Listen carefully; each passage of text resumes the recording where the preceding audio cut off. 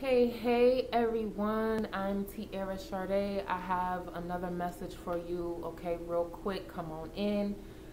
Don't take the bait. Honey, don't take the bait. I feel like someone out there, you're being baited into something that you're not really cool with, okay? Listen, you have someone in your midst who is trying to rile you, who's trying to get a reaction out of you. They're trying to get you to act out of character so that you can either lose an opportunity or that you can look less than attractive in front of your boss, or trying to get you to forget your lines. I heard somebody wants you to forget your lines or forget the reason why you're here, or steer you off your path, steer you out of your intention and your goals. And the divine is really saying, don't take the bait, stand down. And this is really like a test of emotions, right? Because I feel like you're fiery, you've been more assertive, you've been adjusting your crown, you're feeling really secure within yourself, and you're wanting to show who you are. The divine wants you to kind of, well, first, congratulations in that, that's beautiful, but temper the, I guess, the outliers. I just heard. Temper the outliers. That may mean something to you. I don't know. Maybe you're a mathematician or something. You studying statistics or what you got going on? But I guess it's just energies that aren't conducive to what you're trying to create or what you're trying to build, or the type of atmosphere that you're wanting around you, right? There's a need to temper that. And also outliers as in people who are standing on the outskirts of what you got going on, right? They're spectators. They're not involved. Usually people who are not involved in what you got going on have the most to say. Their opinions be so big, honey. I don't know what it is, but the divine wants you to steer clear of the petty patties and petty labelle, the negative nesters, okay? Stay away from the people who always gotta bring a rain cloud around you, okay? And just stick to the mission.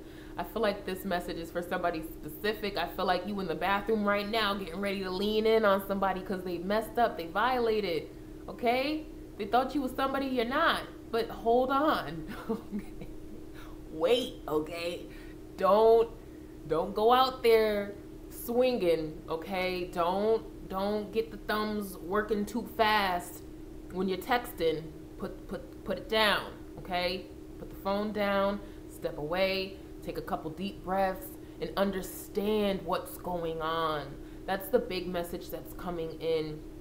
The divine wants you to stand down and stand back for a second to really see what's going on, because you have somebody around you who is trying to influence you off of your path and steer you in the direction they think that you should go, when really you have a divine order come in. It came in already and it told you go this way, right? So say, right now you're meant to be building houses, okay? That's what you're meant to build them, for real. And somebody wants you to go off over here and help them grow their garden, okay? They want you there all day. for 12 hours, you want me to help you build your garden?